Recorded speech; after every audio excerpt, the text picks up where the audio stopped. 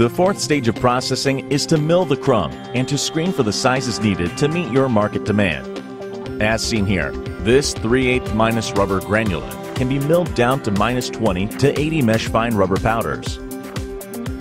Utilizing a CM Dual Drive Crackermill, the granulated rubber is cracked or milled between two serrated hardened rolls. The rolls are positioned very close together to achieve the cracking of the rubber. Heat is generated during this process, so a chiller is utilized to dissipate heat to keep the machine cool. The cracked rubber is now powder and is screened through this gyrating screen system that can have one or more varied size screen decks within. Each level of screen sieves for different mesh size of rubber powders as determined by the processor and the end-use markets that they serve.